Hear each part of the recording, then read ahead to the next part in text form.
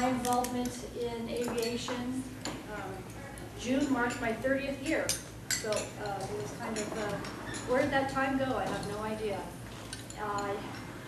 In those 30 years, have earned my ATP rating. I'm also commercial single engine and land and sea.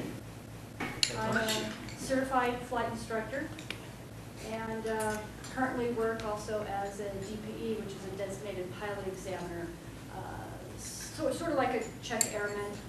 Anybody here in San Diego training at any of the local schools, getting their private license, their instrument, or commercial, have to pass a check ride. So the FAA, the FSDO here in San Diego, has designated about 10 of us to administer those tests. So I'm privileged to work as a DPE here in San Diego. I have thousands of hours teaching, and I've been teaching since 1987. Amongst some of the people I have taught have, of course, my daughter, my son, and my husband. So we are a family of pilots. And I don't think you can go a day, it's just aviation speak in the house. The kids grew up with it. When they were young, I used to just keep telling them it would be really dumb not to get your private pilot license when your mom is an instructor and has her own plane to teach you in. So I just kind of always just threw that out at them, right? So in the hopes that they would catch the bug like I did, or my husband, who is also a commercial rated pilot. And they did it. They followed through. They've flown off and on since they were babies, really. And it's been a fun adventure. I'm often asked, how did I get into aviation in the first place? And I have to come to say that it must have been in my blood. I was enthralled at a young age with the thought of flight, but probably not for the typical reasons. I can distinctly remember I was probably about 5, 6 years old. We lived in Texas at the time, and Texas is home to fantastic thunderstorms and fantastic cloud buildups. And as kids, we would watch these wonderful puffy clouds floating through the sky. And as a young child, I was fairly certain that those beautiful clouds, which so resembled cotton candy, that I think I was on to something. I'm like, I needed to get some cloud, I needed to eat that cloud, and probably hit the mecca of cotton candy in the sky. So my father was a pilot. He flew for the Border Patrol in the 60s and the 70s, and I came up to him and I said, I need you to bring me home some cloud. So I'm guessing he said, okay. I'm not really sure. He came back from his trip. He was gone for many weeks. He was part of the airlift program back in the late 60s, where they actually flew the aliens back to their home countries. So he was gone 4 or 5 weeks at a time. He came back, I'm like, where's my cloud? And he's like, I did not have a container to put the cloud into. That did not stop me. I promptly got him a jar with a good lid and clearly told him, when you're up there in the clouds, open up the window, scoop me out some cloud, and bring it home to me.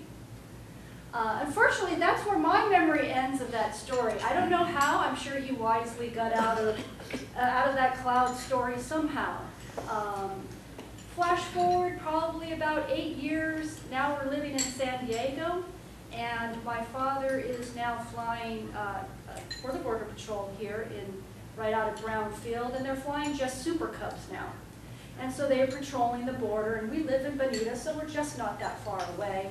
And oftentimes he would come and circle our house. Well, we just thought that was fantastic. We'd all come out waving and cheering, and on a few occasions he would sneak up on us and then use the PA system. And the whole neighborhood would know. It was just a lot of fun. It would scare my mom. She'd come running out, and we'd be waving. But at that point, I'm about 12, 13, 14 years old. I'm like, hey, Dad, take me for a flight in that plane. It's like, oh, man, that is against the rules. And I'm like, well, not knowing anything about the aircraft, I'm like, don't worry. I will hide under the dash. I'm thinking kind of like a car, right? I'll hide under the dashboard. No one will see me. It's like, oh, unfortunately, it truly is against the rules. It's a government plane, and I can't, I can't take you up. Well, unfortunately, we flash forward just a couple more years, and my father is diagnosed with terminal cancer and passes away when I'm 18 years old. And I never had the opportunity to fly with him. Got busy with college, graduated college, and again, 4 or 5 years later here, I'm just barely 21, and I see an aircraft, an airliner coming in for approach to Lindbergh. And I'm like, oh, how does that happen? How does something so amazingly large, so heavy, get off the ground? And it came back, I have got to learn how to fly. I just have to. So I approached my mom, who, her backstory is white knuckle flyer. You could not even get her on the commercial aircraft. She hated flying, even though she was married 30 years to a pilot. So she was a little taken aback. She made me write a letter why I wanted to become a pilot. And then she got one of my father's pilot friends to read over that letter and kind of drill me on, what is my intention? What am I doing here wanting to learn how to fly? I guess I passed that because my mom drove me out to Brownfield Airport. And as life is, and we're so interconnected, Flying J Aviation was the FBO that, while my father was flying, maintained all the planes. So they knew him and loved him dearly, and now his daughter is coming out to learn how to fly. So I was immediately embraced. I was immediately in a fantastic family situation out at the airport. And my flight instructor, a good guy, and guided me through this process. I didn't know you got a private pilot license. I was just going out to learn. And I learned along the way that you get a private, you get an instrument, you get a commercial, then you get your CFI, then you earn your time, and then you fly for the airlines. I didn't know that. I learned as we went on. I remember distinctly my first flight. We were in a little 150, and we were rumbling down the runway there at Brownfield, and we had just rotated, and my instructor hears a noise, and he starts tapping on the instrument panel, and I thought, oh well, here it is, it's over, at least I tried. And for that split 30 seconds, it was like heart-rending. I don't know to this day what it was. We continued flying, and 12 lessons later, I was soloing that very aircraft. Got more solo time in, did my first solo cross-country. It was uneventful. Went to do my second solo cross-country, which was supposed to be from Brownfield out to 29 Palms. And I got past the Palm Springs Valley and forgot to take that left to 29 Palms and continued eastbound for quite a while. I'm thinking to myself, this is not good. I've missed my turn. What am I going to do?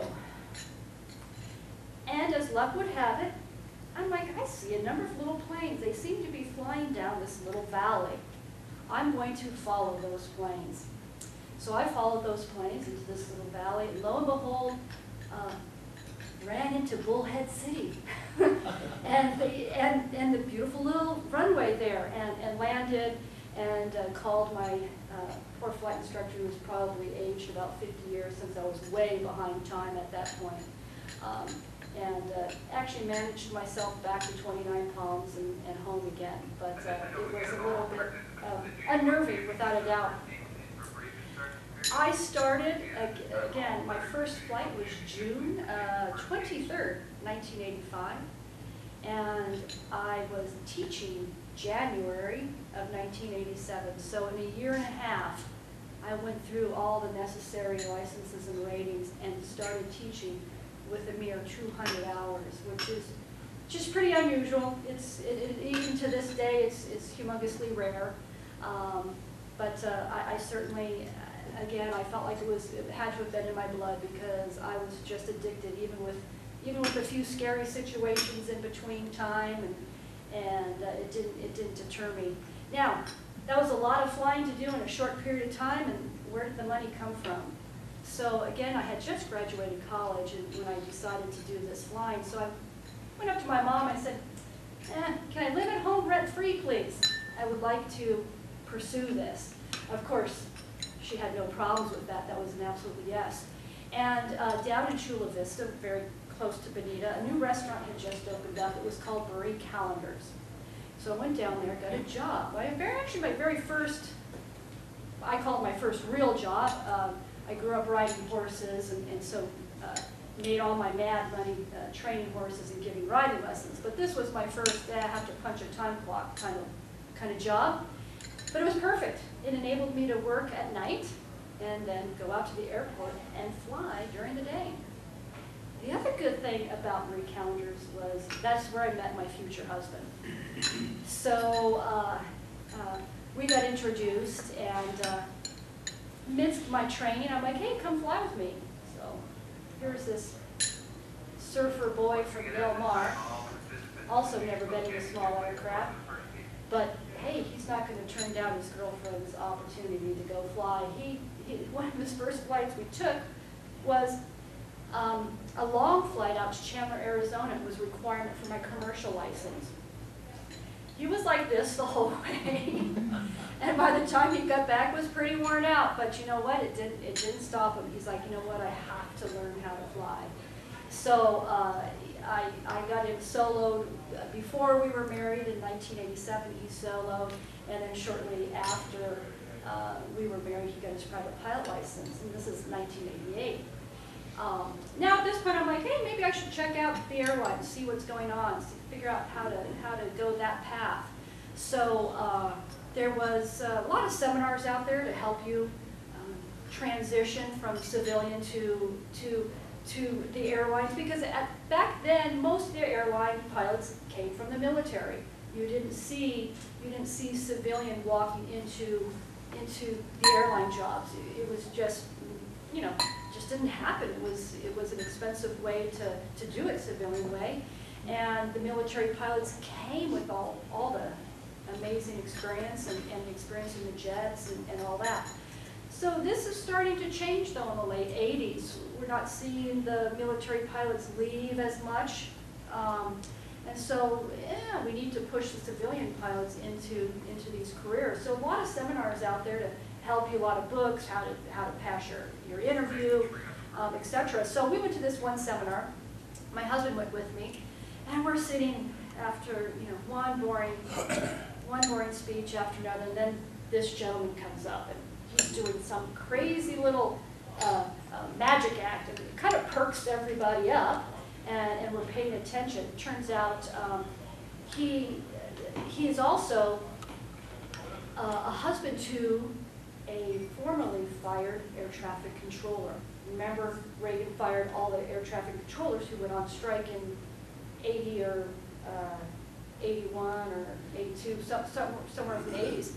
So he is also teaching a class on how to prepare and pass the written exam for air traffic control.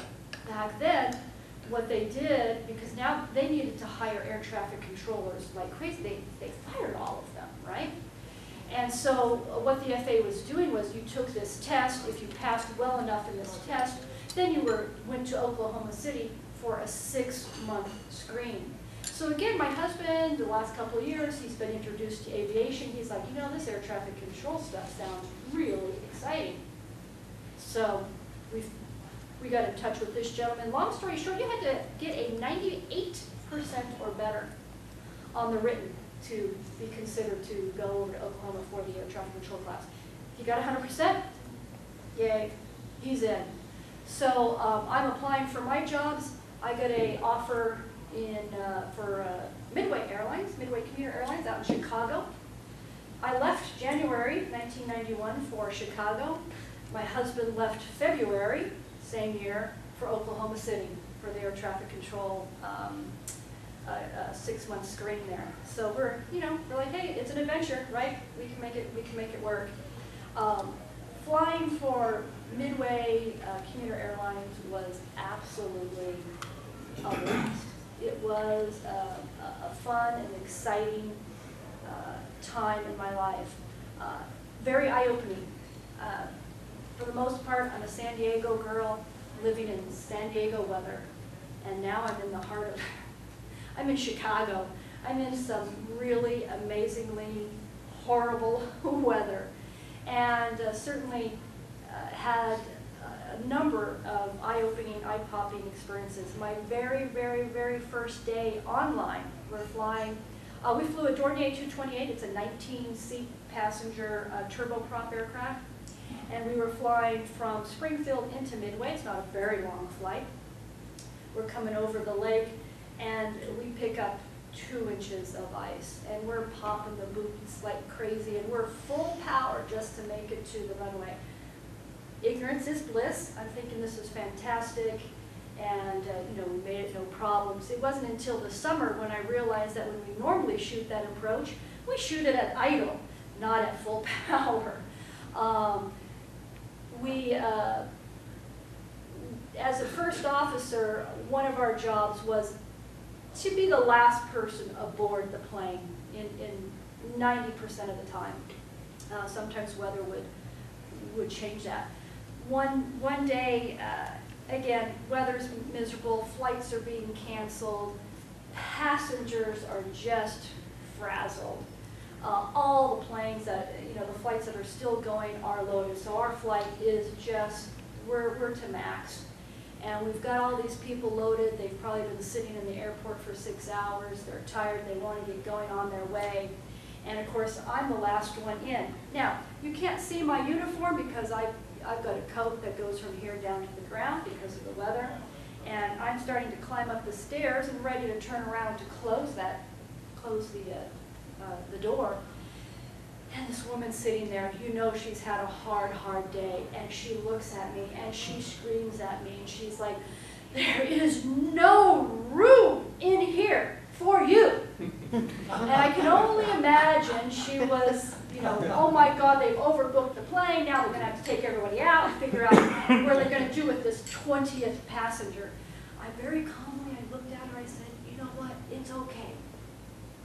I have a seat up front. And she just kind of stared at me. I locked the door, and everything was good. But we had such great experiences at Midway. Early on, probably the second or third flight I'm flying, the captain looks over to me. He's like, so, he goes, you ready for the landing contest? I'm like, landing contest? Sure. You say contest to me, and I'm there. I'm up for any kind of competition. So he's like, okay. And he takes this penny out of his pocket, a penny. And up on the instrument panel there, a little ledge, from maybe a radio poking out a little bit. And he puts that penny on its edge. He's like, okay, this is the contest. Whoever can land without having that penny fall. I'm thinking, ooh, this is going to be interesting, right? So he's like, you can go first. I'm like, okay. So needless to say, my first landing, that penny ricocheted all over that cockpit. I'm like, oh man, all right, game on. I know how to do this.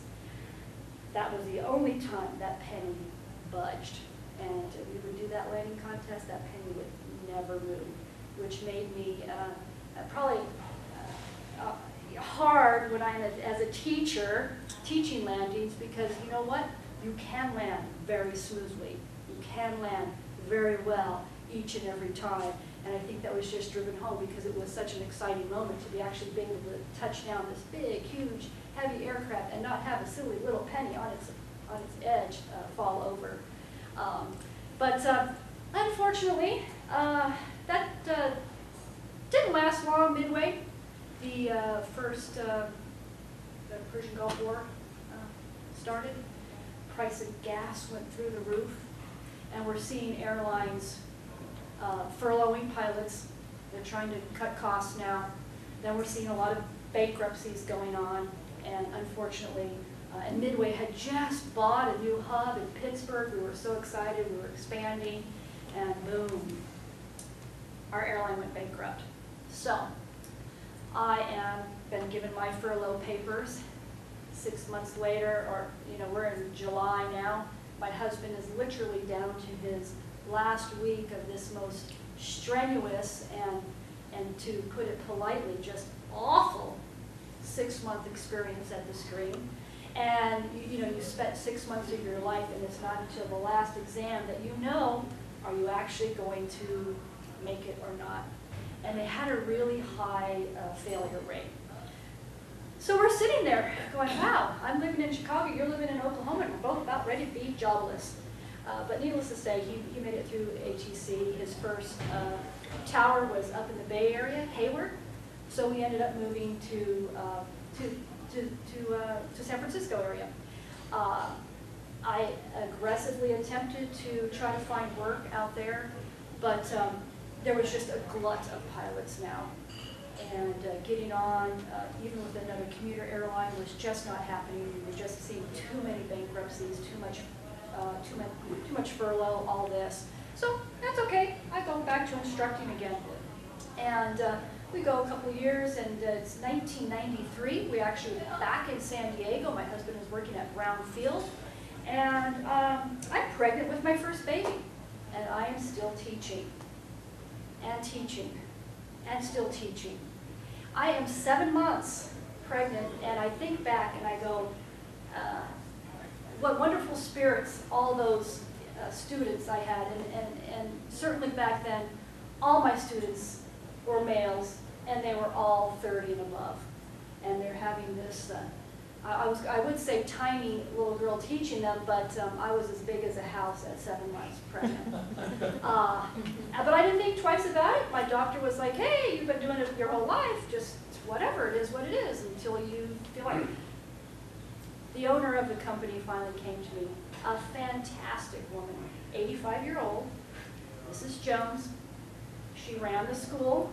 Her 2 sons, they were the mechanics. It was, again, I'm back to where I learned how to fly. I'm back teaching for them.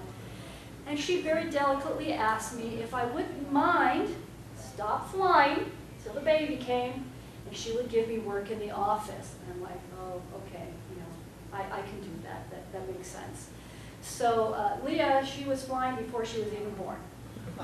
She had no choice. As much as I may have brainwashed her, she had no choice. She was destined to fly. I would, shortly after I had her, again, my husband was working at Brown. I'd take her. We'd do bookwork in the morning. When my husband got off from work, he'd come pick her up, take her home. I'd go and do a couple lessons. So we worked it out. I continued with that. We flashed forward a few more years. We've added another baby. Her brother, and we've moved to Monterey. We've worked at a different facility, and now we're back again, and it's time for me to open up my own business, and that's what I did. So I went to Ramona Airport and had my own little flight school there, and started a great deal of intense flight training. The kids, they're growing up. They're getting older. I think both of them started lessons in high school, but they were both just so amazingly active in their own sports and ASB that we never really could quite finish their licenses when they were in high school, and kind of had to wait until they were in college, and they had some time. But we did take a few family trips. One family trip, which was, I don't want to say it was a turning point, but it was definitely a bonus for my son. My husband and I decided, let's go and get our seaplane ratings. Let's go do something really super fun in aviation. And I'll tell you, there is nothing, that was so enjoyable. We flew up and down the Colorado River, just touching, going backing up in this beautiful Super Cub seaplane. And it was an amazing experience. We were there during the Thanksgiving weekend. And this is the last day we were there. My husband was off taking his check ride, so I'm waiting alongside the shore, watching him, and anxious. And my son is there, and in the back of my eyes, I can see there's some activity going on. There's people kind of running back and forth, but I'm kind of focused on my husband. And pretty soon I'm like, my son is not here anymore. He's about 15 years old. I'm not that worried about him, but he's not here. He's not standing by me anymore. More activity going on. I see my husband, he's taxiing back in. I'm like, well, you know what? He's okay. I think I better go check and see what happened to my son. So I follow the activity, and my son, while he was watching his father taking off and stuff, there's jet skiers. It's the Colorado River. And he sees this one jet ski with 3 women capsize. And they're not doing well. So he ends up into the river, and long story short, comes up to the boat, and it's a 70-year-old mom, a 44-year-old mother, and a 12-year-old girl, and none of them know how to swim, nor do they speak English. He was able to hang on to Grandma because she wasn't doing so good, and eventually get them over to the shore and up the bank, and by the time he had them up the bank and walking down the road is when the emergency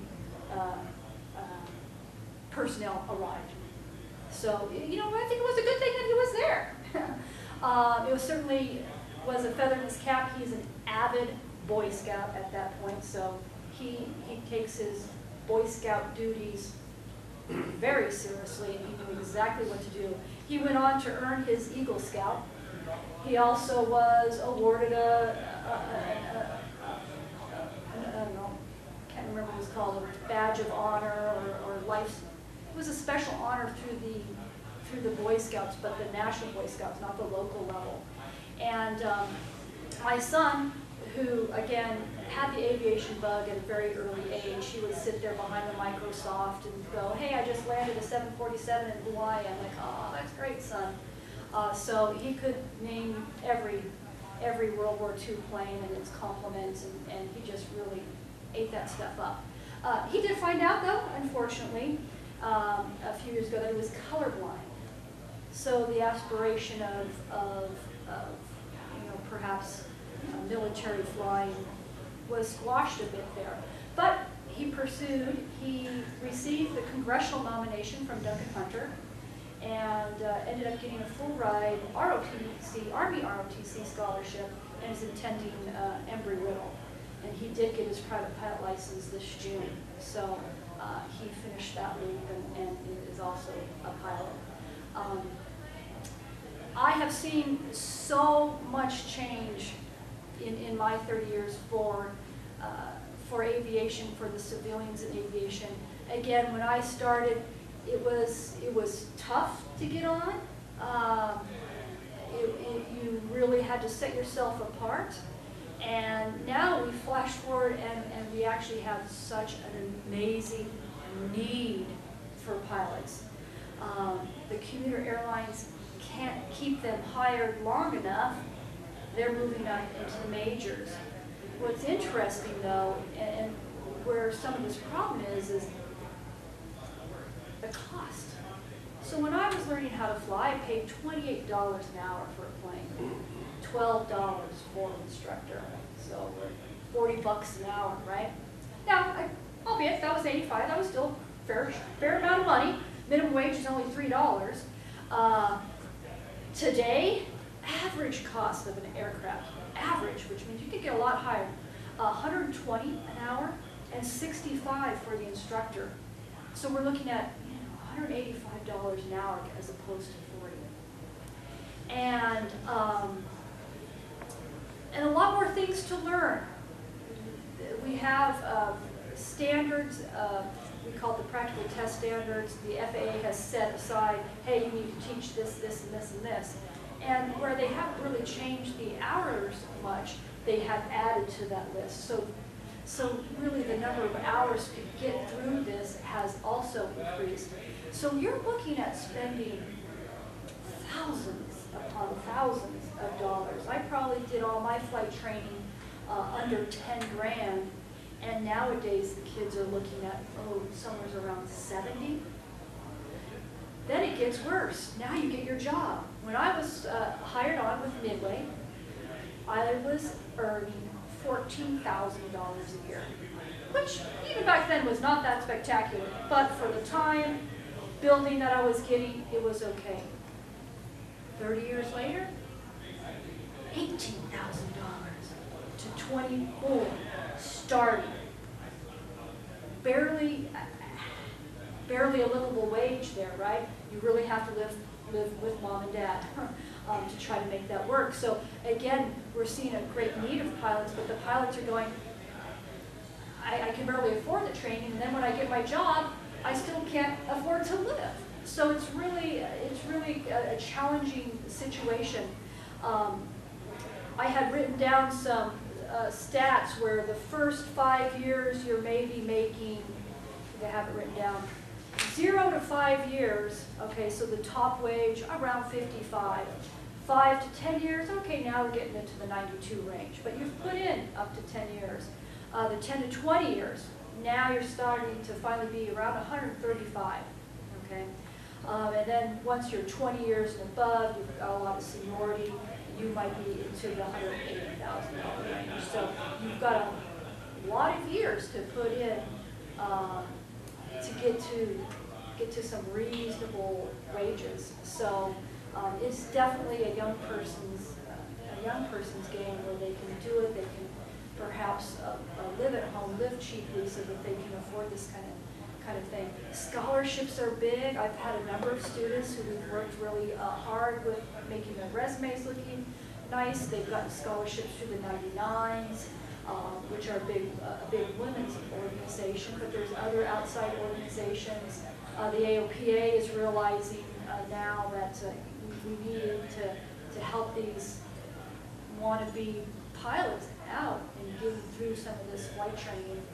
And I have a few, in fact, one young lady who took a flight with Carl at Young Eagles Meadow, and she soon became one of my students and achieved her private pilot license.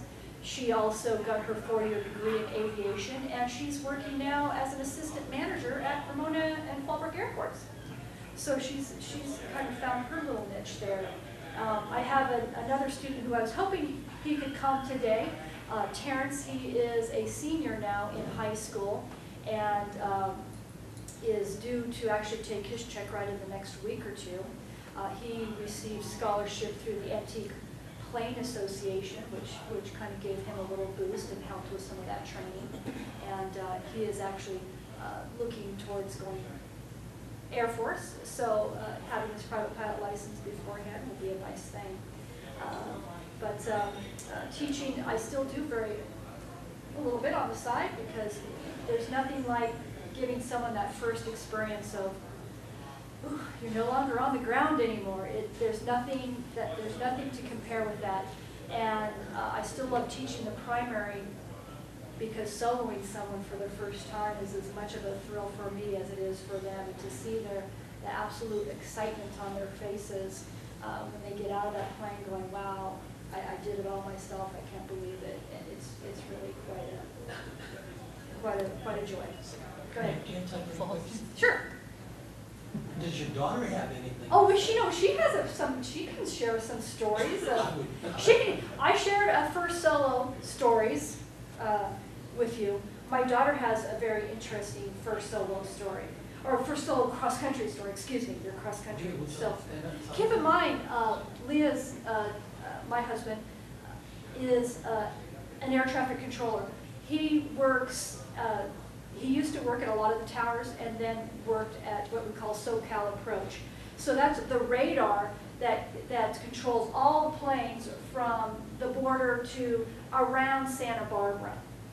Okay, his specific airspace was LA arrivals.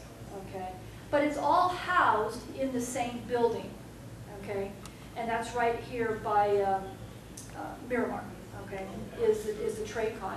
So as much as he's controlling the aircraft going into LAX, he's also right next to the guy who's controlling perhaps the planes going into John Wayne or the planes going into Ontario.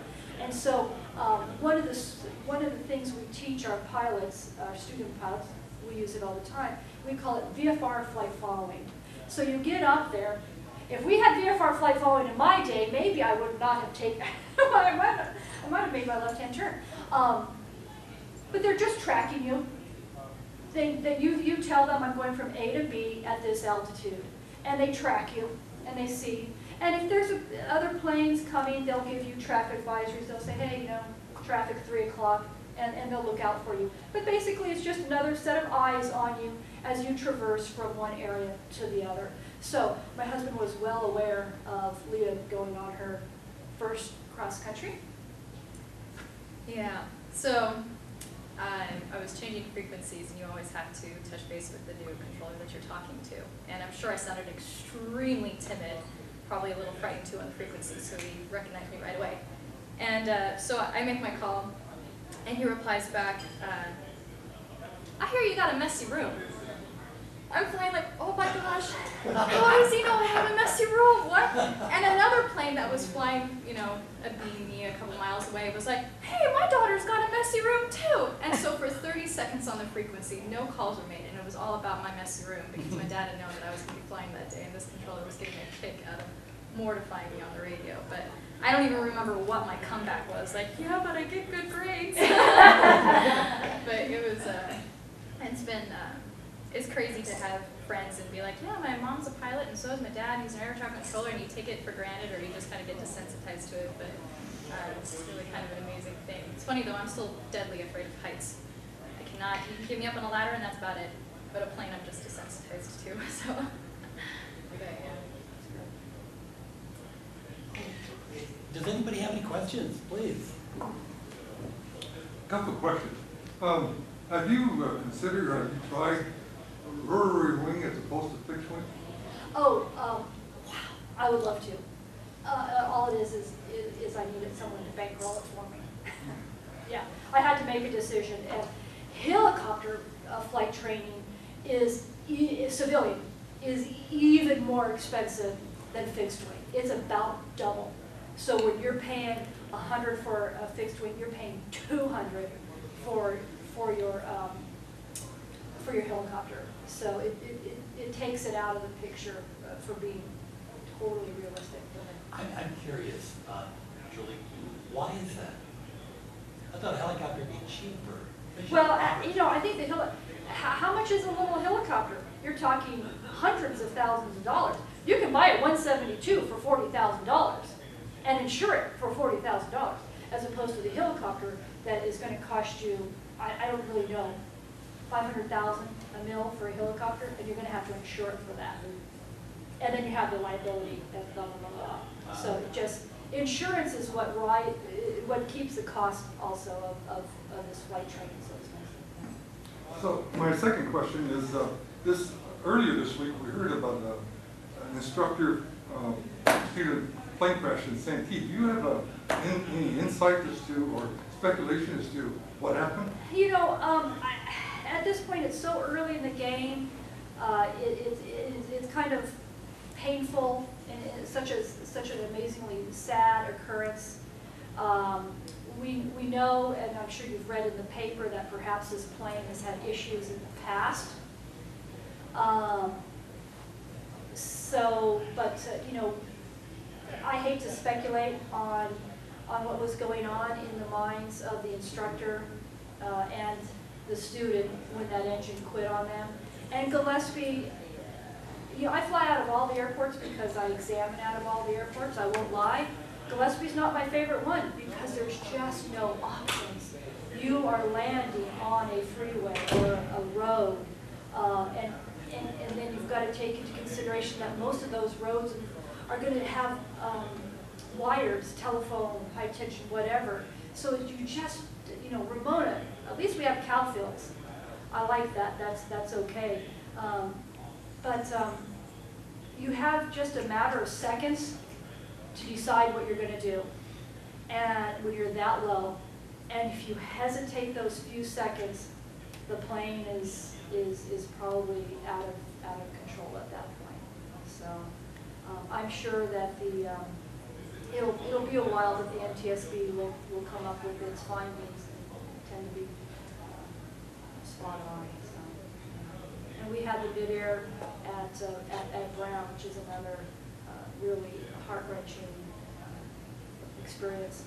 As far as teaching goes, whenever you're operating in the control, in the traffic pattern of an airport, it is the pilot's responsibility to see and avoid. That's their responsibility.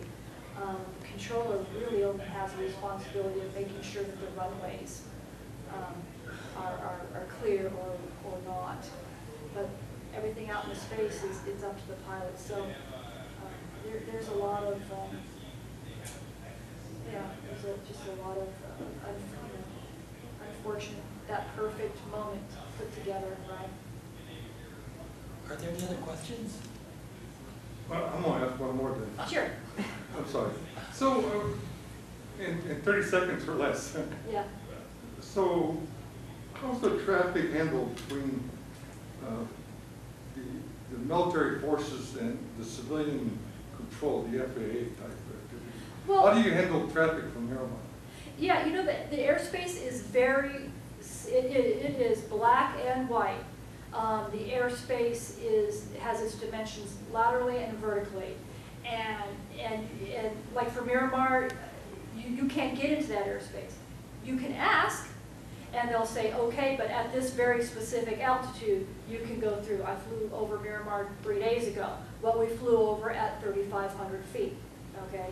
And we can, you know, watch the planes landing underneath us. So it is tightly controlled, but still available, if that makes sense. So again, just like Lindbergh, you cannot fly over in Lindbergh's airspace, but you can ask for permission. And again, the controllers, because they're literally controlling the movement of all those planes in that specific airspace, so they're going to go, okay, you can go right along there, you're going to be fine. There are corridors. Lindbergh does have, we call it a VFR corridor, so we don't necessarily have to talk to anybody, and we can literally go right over the middle of Lindbergh, but at a very specific altitude, and then down the Silver Strand, and then meet up with Brown Field. So the airspace is very clearly defined, well spelled out, and there's some airspace that you can go into without talking to anybody, and then other airspace that you must have permission. Yes, sir. Are you seeing a lot of interference from drones yet? Well, you know, yes. I had a student pilot on the cross country a month ago going, yeah, there was a drone. You know, she could see it.